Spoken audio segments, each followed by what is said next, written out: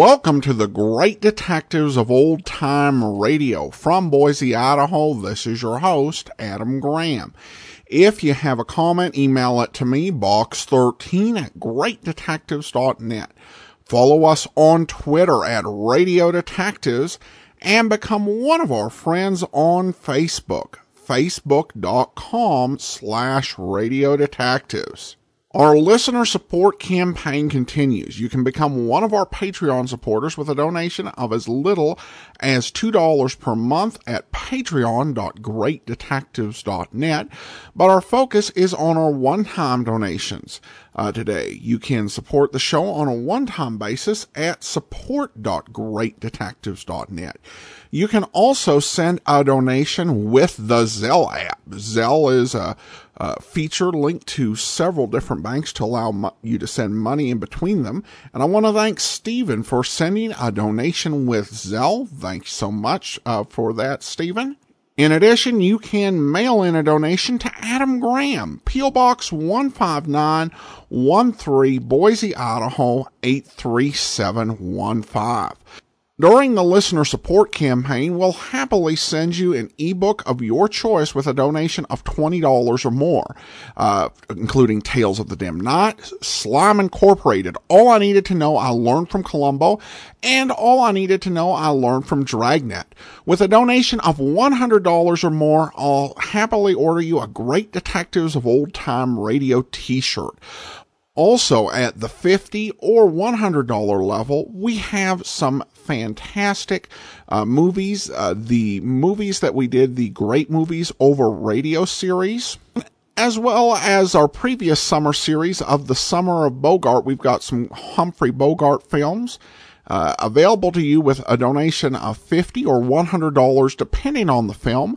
A full list of available items is at support.greatdetectives.net. If you're listening to this on the air date and you're in the United States, happy Labor Day. Today we're going to bring you the first Mr. Keen episode of 1950. And 1950 is actually the year with the most Mr. Keen episodes in circulation. 18 in all, but no 1950 episodes after June the 15th. This is also the last year that Bennett Kilpack was the regular Mr. Keen actor. With that said, let's get into today's episode of Mr. Keen, Tracer of Lost Persons. The original air date, January the 5th of 1950.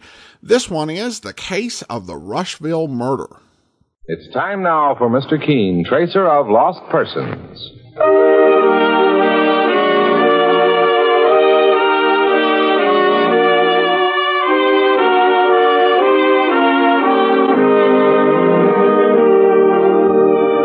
Ladies and gentlemen, Anison and Kolinos present Mr. Keen, Tracer of Lost Persons, one of the most famous characters of American fiction in one of radio's most thrilling dramas. Tonight and every Thursday at the same time, the famous old investigator takes from his file and brings to us one of his most celebrated missing persons cases. Tonight's case is entitled The Case of the Rushville Murder.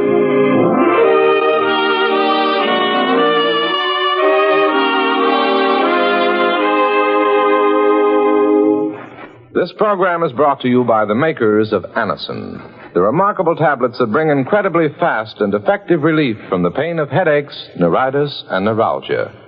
Anison is like a doctor's prescription. That is, it contains not just one, but a combination of medically proven active ingredients in easy-to-take tablet form. Thousands of people have received envelopes containing Anison tablets from their own dentist or physician. Perhaps you, too, have been introduced to Anison this way. Then you know how effective Anison is. If not, try it yourself. Whenever you want incredibly fast relief from the pain of headache, neuritis, or neuralgia, you'll be delighted with the results. For most effective relief, use only as directed. Just ask for Anison at any drug counter. It's spelled A-N-A-C-I-N. Anison.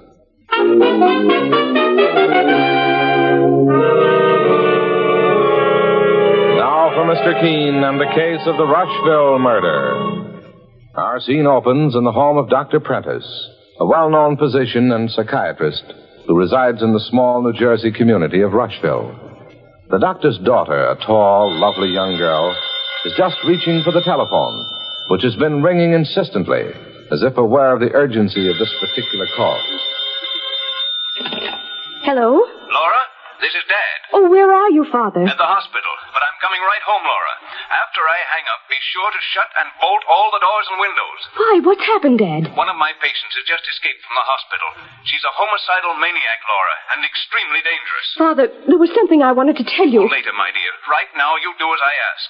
This insane patient of mine is under the delusion that I'm her enemy, and she may head for the house immediately. I've already informed the police. All right, Father. And don't let anyone inside the house. I'll be home in 20 minutes. Goodbye, Laura. Goodbye.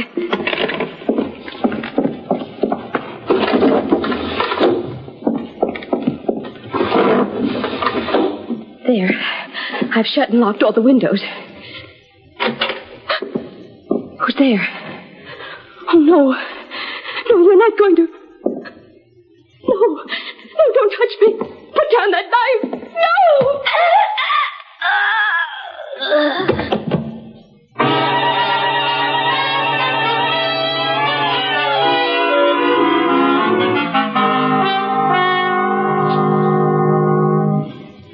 My daughter was found by the police 5 minutes after I had phoned her, Mr. Keene. She'd been stabbed to death with a kitchen knife. Tell me, were all the windows and doors in your home locked as you had asked, Dr. Prentice? No, Mr. Keene. The windows were shut, but apparently Laura had never had time to lock the back door that leads to the kitchen before Natalie Craven, the insane patient, reached the house. Saints preserve us. Dr. Prentice, your insane patient seemed to head for your home immediately after escaping from the hospital. Yes. That's a little odd in itself. But I told you how this patient felt about me, Mr. Keene. I'd treated her for a mental disorder for 2 years, but she developed a fixation about me and began to feel that I was her mortal enemy. Well, you were devoting your time to bring her back to sanity. Yes, Mr. Keene. But what I meant, Dr. Prentice, is this. You were in the hospital at the time of the insane woman's escape. Now, if she wanted to murder you, why didn't she attack you after you left the building? Why did she come to your home instead and attack your daughter? The mind of a psychiatric reacts in odd ways, Mr. Keene. This woman, Nettie Craven, may have thought I'd left the hospital. Then, finding I wasn't at home, she must have attacked my daughter, Laura, to revenge herself on me. Oh, I see what you mean, Doctor. Since the death of my wife, Mr. Keene, there have been only 2 things in my life. My work and my daughter, Laura. Laura is gone now. But I still have my work. And I intend to carry on. Naturally.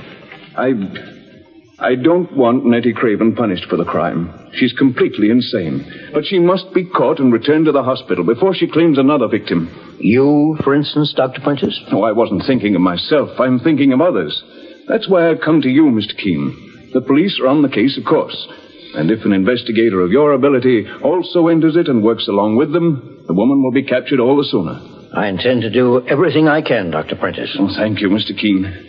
Needless to say, you'll be doing a great public service. Yeah, but we're also thinking about you, Dr. Prentice. Oh, please don't worry about me, Mr. Clancy. Well, if you don't mind, I'd like to do a little prescribing in this particular case, Dr. Prentice. Where is your home? In New Jersey, a town called Rushville. Well, Rushville is just across the river. That's right, Mr. Clancy. Dr. Prentice, I'd like to exchange house keys with you. I'd like you to stay in my apartment until this case is over. And Mike and I will stay in your house. But my work, Mr. Keene, my practice. Well, it'll be better for you to miss a few days' work now, Doc, than to end up with no work at all. You mean you think Nettie Craven will try to make me her next victim? If this insane woman killed your daughter, yes. I insist that you take these precautions, Doctor. Well, in that case, I'll do as you ask, Mr. Keene. Fine. And be careful yourself. I needn't remind you that a homicidal case like Nettie's is most dangerous. Oh, I'm aware of that, Dr. Prentice. There's just one thing I'd like to add, Mr. Keene. If a young man named John Digby calls, try to break the news of Laura's murder as gently as possible. John is Laura's husband. Husband, eh? Was he living in your home, too, Doctor? No. As a matter of fact, my daughter Laura had just come back to my house the day before. She and John were married only a month ago.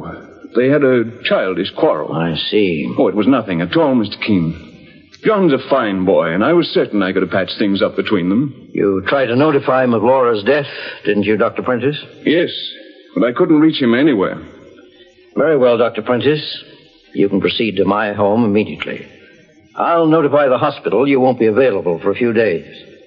Meanwhile, Mike and I will bend every effort to put our hands on this Rushville murderer before another victim is added to the list.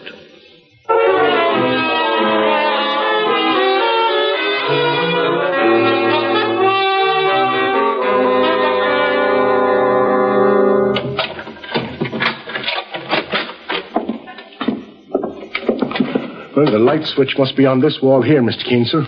Oh, here it is. Well, Dr. Prentice seems to have a very comfortable home, Mike. I'm sure, and it's too bad he lost his daughter.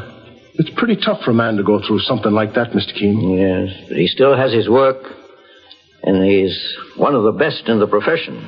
If we can... Boss, just a minute. I thought I heard someone move around the next room. You're right, Mike. There's someone here. Open that door. I'd better have my gun handy, just in case. Who are you? Stand where you are, mister. Don't move. What are you, thieves? No, young man. We happen to be working with the police. The police? What are you doing here in Dr. Prentice's home? Come to talk to my wife. His wife? This must be young John Digby, boss. Laura's husband. How did you know my name? Your father-in-law, Dr. Prentice, told us about you, John. My name is Keene. This is my partner, Mike Clancy. May I ask how you got into this house? Why, there was a kitchen window open. I didn't want to ring the front doorbell because I thought that Laura wouldn't let me in. We'd quarreled like a couple of silly kids, and she'd left me.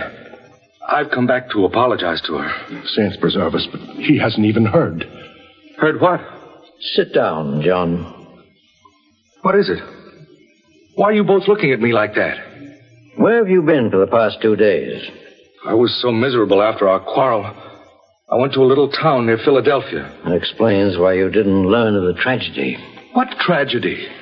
It's going to be a shock, John, so prepare yourself. Your wife, Laura, was murdered. Laura murdered? By a maniac. No, I don't believe it. It's true, and I'm sorry. One of your father-in-law's patients, an insane woman, escaped from the hospital, and they think she attacked your wife. I should never have let Laura leave our apartment. It's all my fault, Mr. Keene. Sometimes fate works out things in her own peculiar way, John. And you think it was that maniac who killed Laura? Well, that's the general opinion. Well, it isn't my opinion. What do you mean, John? Mr. Keene, a few days ago, Laura was troubled by something important she wanted to tell her father. She started to tell me about it when I got home. But I interrupted her, and that's when we had our quarrel. You don't know what it was that worried your wife? I can guess. We fought because I was jealous, Mr. Keene. Jealous of a man named Arthur Halliday. And who is he, John? He used to be a medical student at the university in town.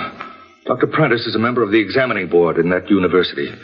The board that passes on a student's character before he's permitted to graduate as a doctor. Yes, go on.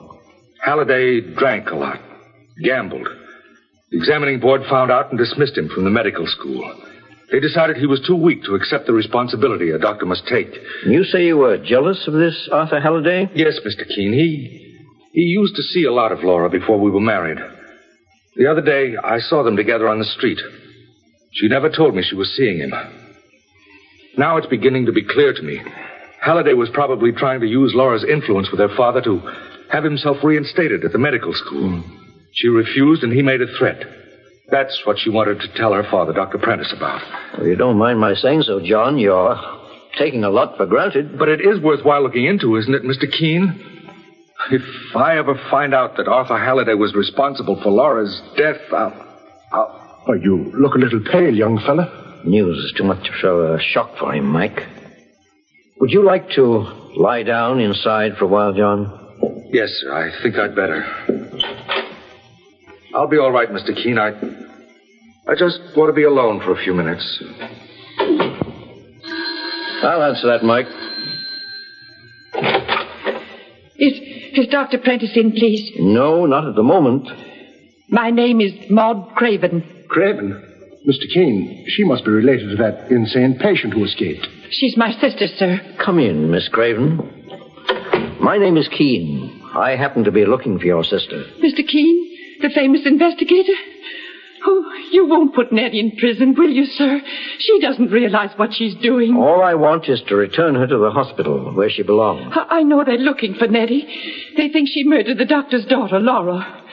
I came here to tell Dr. Prentice how unhappy it made me when I heard about what happened. Do you know where your sister may have hidden, Miss Craven? If I did, Mr. Keene, I'd call the hospital. I know how dangerous Nettie is. I don't want to give her the chance to do to someone else what she did to poor Miss Laura. Excuse me for a moment, please. Hello? Dr. Prentice? He's not in at the moment. Who's calling, please? Arthur Halliday. When will I be able to reach him? Why, very shortly. Is it important? I'll say it's important. To me, anyway. Who is this? A friend of the doctor's. Well, you can give him this message. He's kicked me around long enough. Because of him, I can't get into a medical school in the country. And if he doesn't stop hounding me, I'll square accounts. Hello? Hello? Who was that, Mr. Keene? That was Arthur Halliday, Mike. A young medical student John Digby told us about. I wish I could have gotten his address. Well, if he was a student in the town university, they can tell you where to reach him, Mr. Keene. If you want me to, I'll... What is it, Miss Craven? The window. Saints preserve us. There's someone outside, boss. Yes, she's staring in the window. Look at that face. She looks like an animal. It's Nettie. It's my sister. Grab her, Mike. Mr. Keene. Isn't she there? There's no one in sight, sir. She's disappeared like a ghost, boss. It's too dark out here to see where she went. She couldn't have gotten far, Mike. Something tells me she's still close by. Come on. We're going to search every inch of these grounds.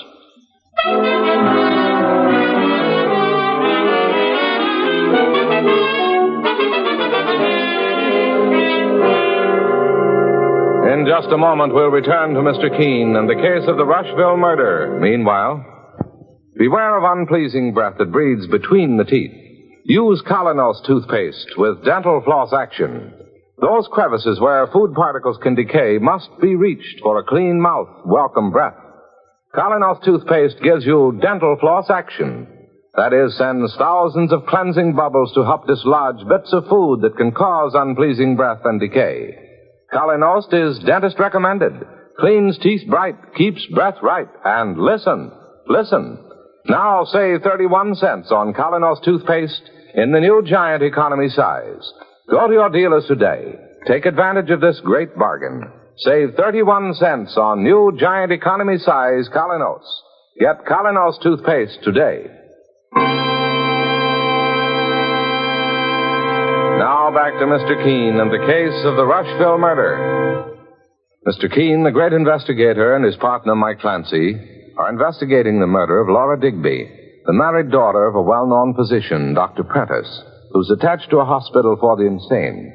One of the patients, an insane woman named Nettie Craven, escaped from the hospital, and she's the one who is under suspicion for the crime. Now, Mike and Mr. Keene have just seen Nettie's face peering in through a window of Dr. Prentice's home. And as they search the grounds for her... She was standing right over here, Mr. Keene, near this window. Yes, she was, Mike, but I don't see any footprints. It's starting to snow, boss. Well, we'd better go back inside the house. Maybe Nettie Craven managed to slip away after all. Mike. Yes, boss. Come over here for a moment. Look at this. Why, it's a pair of doors leading right into the ground. No, it doesn't lead into the ground, Mike. It probably leads into the cellar of the house. Some of these old-fashioned houses have cellars built this way. See if you can open it, Mike. Well, I'd try. No, it won't budge, Mr. Keene. Nettie must have bolted it on the inside. You think she's hiding in there? Yes. By now, she must be somewhere inside the house, Mike. Here, let me have your handcuffs. Here you are, Mr. Keene.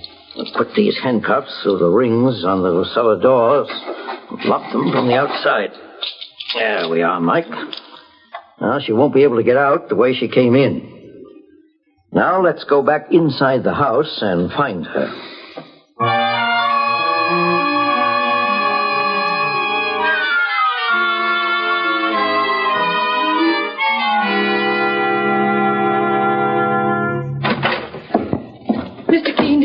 Did you find my sister Nettie? Not yet, Miss Craven.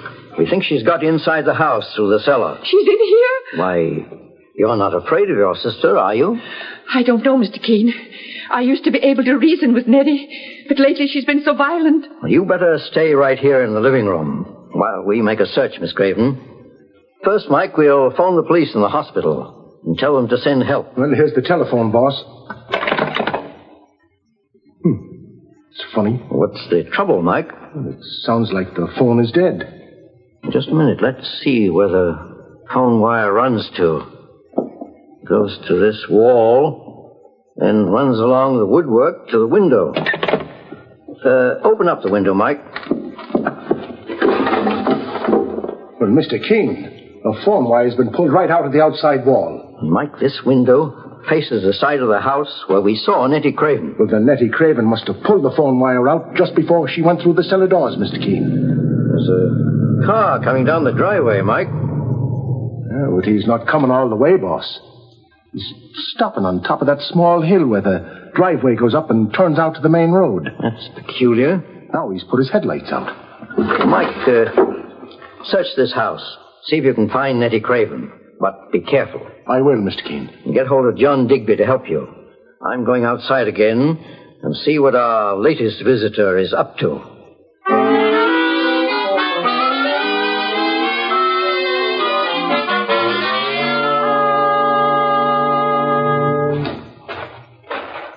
Who's there? Who are you? My name is Halliday. Arthur Halliday, the medical student? The ex-medical student. If it wasn't for Dr. Prentice, I might have been practicing now. If your character had been what it should have, Dr. Prentice and the school board wouldn't have stood in your way. You must be the man I talked to on the phone a few minutes ago. That's right. My name is Keene. Get out of my way. It's Prentice I want to see. Now, just a moment. Do you happen to know that Dr. Prentice's daughter, Laura, has been murdered? Laura? Murdered? You didn't read about it in the papers? I just got back from New Orleans. I tried to get into another medical school down there, but they wouldn't have me. That's Dr. Prentice's fault, too. When a man has a bad reputation, it travels fast, Halliday. I'm not asking you for your opinion, Keene. I asked Laura to help me, but she wouldn't. So I decided to take matters into my own hands. Now get out of my way before I shoot. I had a feeling you were rather stealthy about your movements. Parking your car up there on the hill and sneaking down Dr. Prentice's driveway in the dark. That gun you have seems to bear me out. I'm going to get square, see? Prentice is my enemy, and if it's the last thing I Look out behind you, Halliday. Don't try and trick me. Your car, it's running wild. What? Jump, Halliday.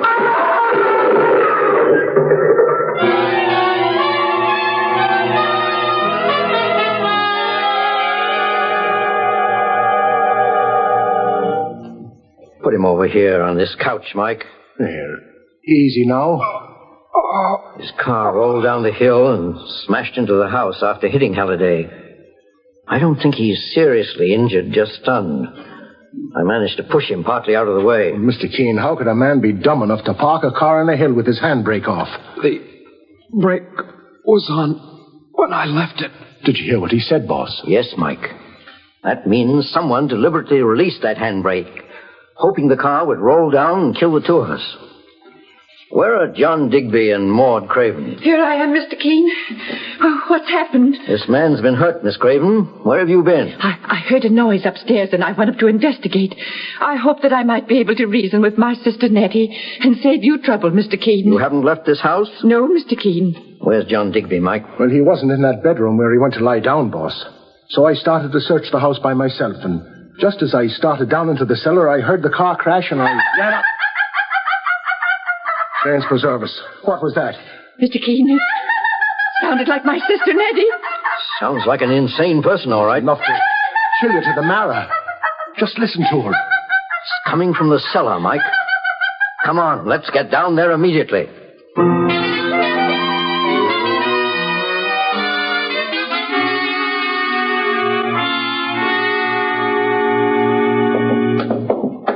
Mr. Keene, stay where you are. For heaven's sake, don't move. It's John Digby, boss. Nettie Craven's standing behind him, Mike, with an axe in her hand. Yes, I'm Nettie Craven. Don't move, either of you. Do as she says, Mr. Keene, or she'll bury that axe in the back of my head. Nettie, why do you want to harm John Digby? Who are you? I'm a friend of yours, Nettie. Are you? Won't you put that axe down so we can talk? I can talk with the axe in my hand. Where's Dr. Prentice? He's not here, Nettie. That's all they ever do is lie to me. Where is he? I told you, Dr. Prentice is not here. Tell him his patient here. Tell him the most beautiful patient he ever had is waiting for him. She's as mad as a hatter, Mr. Keene. Mad, am I? I'll show you who's mad. Nettie, wait. I think you're very clever, Nettie. There's a man with sense. How long have you been hiding here in Dr. Prentice's house? None of your business. Do you know that it's snowing very hard outside? Snowing? Wasn't snowing when I came in? No, you'll need rubbers when you go home, or you'll catch a cold. Yes, I will. Wouldn't you like us to take you home in a car? A big car? Very big one. Where do you want us to take you? I want to see Dr. Prentice. Why? I don't know. I had a reason. I forget it now. Nettie, do you want that ride? In the car? Yes. Yes, I'd love it. Then put the axe down. She's dropped the axe. Grab her. Let me handle this, John. Nettie, did you kill Dr. Prentice's daughter, Laura? I never killed anyone. But you once threatened Dr. Prentice, didn't you? Nettie?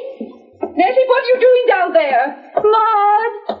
It's my sister, Maud. Oh, thank heaven you found her, Mr. Keene. Is everything all right? Yes, Miss Craven. Mike, you have an extra pair of handcuffs, haven't you? Oh, you're not going to handcuff my sister Nettie, are you? No, I believe I can handle Nettie with a little psychology. We're going to handcuff you, Maud Craven. Me? Put them on her, Mike. What for? The murder of Laura Digby. Oh, it's a lie! A few moments ago, you told me you never left that living room, Maud Craven. Yet your shoes were wet, and I saw snowflakes in your hair. You were outside the house, and you released the handbrake on Arthur Halliday's car. It was Nettie. She did it. No, Maud.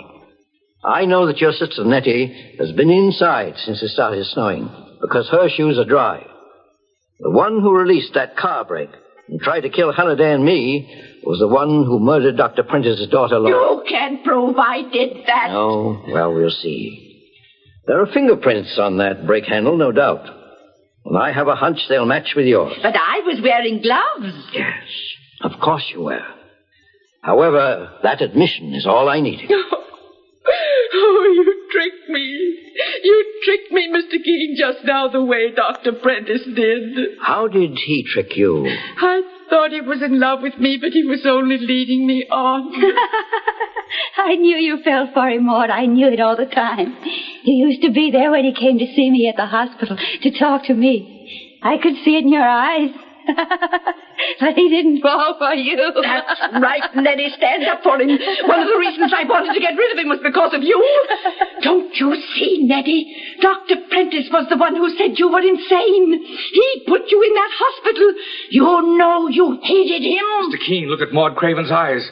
She looks as crazy as her sister Nettie. Yes, I know, John. It appears that both sisters are hopelessly insane. You fool, you idiots. If you try to turn me in, you'll get what Laura got. So that's why you murdered Laura. She must have found out about your mental condition and was going to tell her father. Yes, that must have been why Laura was worried, Mr. Keene. Exactly, John. Your wife, Laura, found out that Maud Craven was as insane as her sister. But before she could inform the doctor, Maud entered the house and killed her. Is Maud coming with us now? Yes, Nettie, she's coming with you. And she's going to stay with you in the mental hospital. Mark, I think we can take both of them away and consider the case of the Rushville murder as closed.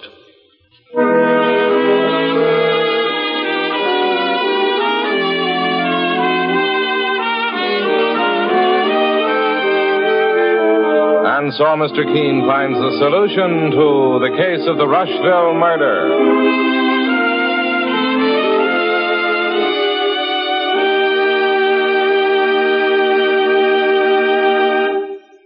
The next time you're suffering from the pain of headache, neuritis, or neuralgia, try Anacin. You'll bless the day you heard of this incredibly fast way to relieve these pains. Now, the reason Anacin is so wonderfully fast-acting and effective is this. Anacin is like a doctor's prescription. That is, Anacin contains not just one, but a combination of medically proven active ingredients in easy-to-take tablet form. Thousands of people have received envelopes containing Anacin tablets from their own dentist or physician, and in this way have discovered the incredibly fast relief Anacin brings from pain of headache, neuritis, or neuralgia. So next time such pains strike, take Anacin. For most effective relief, use only as directed. Your druggist has Anacin in handy boxes of 12 and 30, and economical family-size bottles of 50 and 100. The name is Anacin, A-N-A-C-I-N.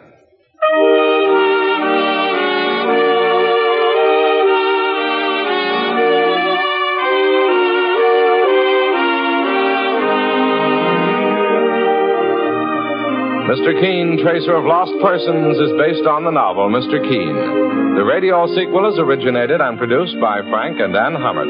Dialogue by Lawrence Klee. Bennett Kilpack plays Mr. Keene. It is on the air every Thursday at this time. Don't miss Mr. Keene next Thursday when the kindly old Tracer turns to the case of murder on the sightseeing bus.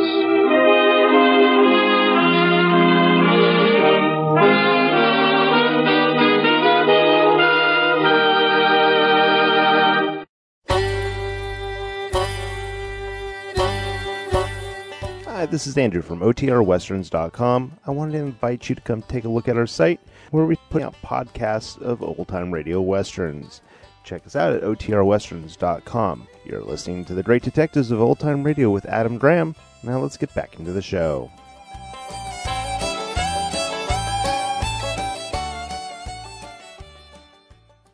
Welcome back. You know, sometimes on these Mr. Keene episodes, I think the clues are far too simple. I don't think you have to get super complicated, don't get me wrong. But when the whole thing really comes down to wet shoes versus dry shoes, the thing with these amateur detectives is you really want them to have some special sort of insight. And wet shoes, dry shoes, that just doesn't do it for me. Despite the weak solution, though, I think they did do a good job of giving us a lot of suspects and a good chase. Just really would have liked a better clue at the end. All right, listener comments and feedback now. We have a few comments here. Joan writes, "Hi, Adam. You were asking for some shows that you could use, and I was wondering about Sam Spade with Howard Duff. Just an idea. I haven't heard him for a while now. Hope you are doing well, and I am too." Well, thanks so much, Joan. In terms of Sam Spade, we are going to get to that series. It's another one of those that we do have planned down the road, though not as far down the road as some other series. But it'll still be a few years till we get to Sam Spade. But rest assured, we are going to do that. Stephen sends an email. "I listened to Down These Mean Streets as a result of a recommendation from one of your listeners. This week, he said he couldn't find any radio series with a blind detective. I feel like I've heard a series. I feel like he might be Chinese. I think he's a retired FBI agent or some other agency and is accompanied by a younger sighted agent. Do you know what I'm thinking of?" Well, I'm not aware of any Golden Age radio program like you described. There was not, as far as I'm aware, a radio detective series with a blind detective. There was, however, an episode of Murder Clinic that featured blind detective Max Carados, a character featured in many short stories by Ernest Brahma. Some aspects that you mentioned sound like the TV series Longstreet, which featured an insurance investigator who had gone blind and who did receive training from Bruce Lee. So that's my best guess on that. Sorry, but yeah, I don't know that particular series, but it's definitely not a Golden Age radio drama. Finally, I received a tweet from Tom, who wrote on Twitter, saw this on the boardwalk at Hampton Beach, New Hampshire, and made me think of the radio programs you present. And it is a Rexall drug sign. And Rexall drugstores were a sponsor of Richard Diamond. Of course, even beyond that, Rexall sponsored other Golden Age programs, including the Jimmy Durante program. And occasionally people will see these, when they are traveling, and they'll send the picture because it's somewhat unusual to see. Rexall does still have a presence. It's not this, huge nationwide thing it was during the Golden Age of radio, but they seem to have stores here and there, druggists who still have the Rexall signs up. I spent like 4 or 5 years of my teenage years in Eureka, Montana, and that town, a population of about 1,000, still actually had a Rexall drugstore. And here's another one over in New Hampshire. In Hampton Beach, population 2,275. So probably quite a few small towns that still have Rexalls. All right.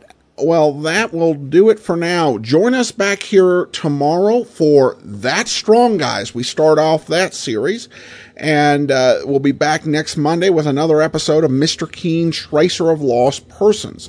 In the meantime, send your comments to box13@greatdetectives.net.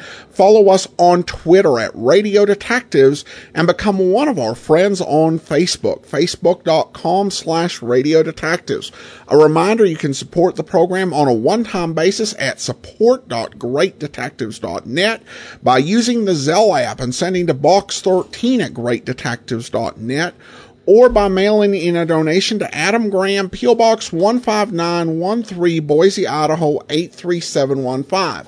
And during our listener support campaign, if you do that, send in a donation of $100 or more, we can send you your copy of Poirot's Finest Cases, or more of Poirot's Finest Cases as an iTunes download. Just be sure to provide your iTunes related email address. And that'll be all for now from Boise, Idaho. This is your host, Adam Graham, signing off.